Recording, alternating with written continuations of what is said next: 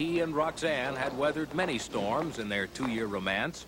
There was the race car model who said she was seeing the Count, and lots of him.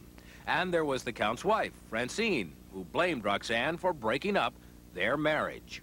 I hate Roxanne with a passion. But the Count has displayed only steely courage and glib humor over his latest loss. The funny thing is, you know, Francine gets divorced, and within the day she gets married. Roxanne and I, we break up, and within 2 months she gets married. So now, you know, maybe I shouldn't be a race car driver. Maybe I should, you know, be hired by mothers who have a problem marrying their daughters. I'll date them for a little while, and you know that they'll get married, boom. I wish him the best, and I hope he feels that same way. As for Roxanne's new husband, well, he's got a lot on his mind these days. Young Hagen is trying to figure out a way to keep the wife he loves and retain the millions he's expected to inherit. He's spending these honeymoon weeks with his mother in Australia. She said I got married because she thinks, I'm sure she feels deep down inside that she's, you know, she's lost a sheep or whatever.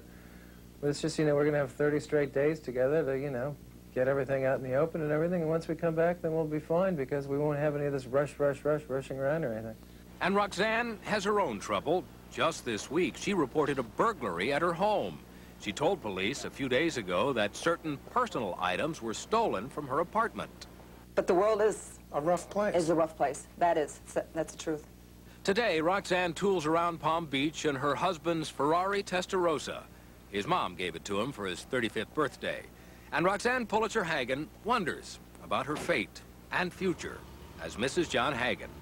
If I were to be the cause of this, you know, and he were to say to me, you know, I just can't, you know, give this up, or, you know, I just can't cut off my relationship with my mother, this is not something that I would hold somebody to.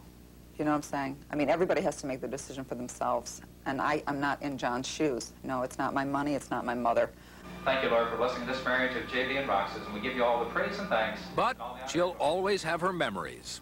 This poor girl who married her way into Palm Beach society has made the biggest splash yet in her adopted hometown with a cut-rate whirlwind weekend in Las Vegas. And as the good people of Palm Beach shiver over their martinis, here's hoping Roxanne and John are forever in blue jeans. They lived happily ever after.